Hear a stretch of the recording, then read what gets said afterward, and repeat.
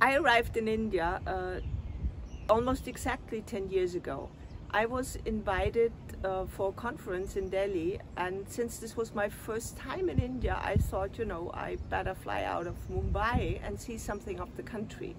So once the conference was over, I started looking at the map and I saw, oh, Agra is kind of close. So I went to see the Taj Mahal, and then I again looked on the map and I saw these world famous temples in Khajuraho, and I thought, wow, this is the place where I should go.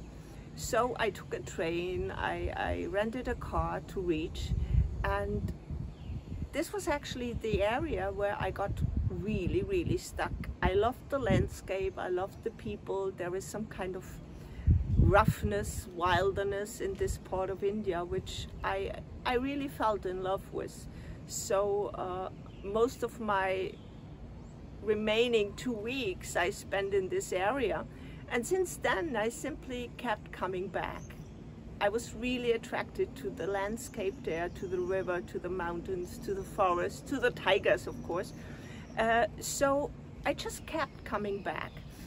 And one day, at the place where I was staying, the owner of this wildlife resort, he asked me if I didn't want to work in this area.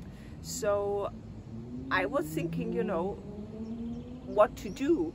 And I came up with the idea of building a skate park in one of these places. So I was asking him, we do need land to build a skate park. He loved the idea very much, and he brought in another guy from a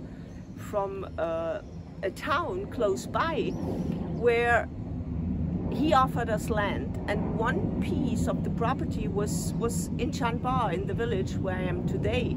So I cannot say that I found the village. It's rather the other way round, that the village found me.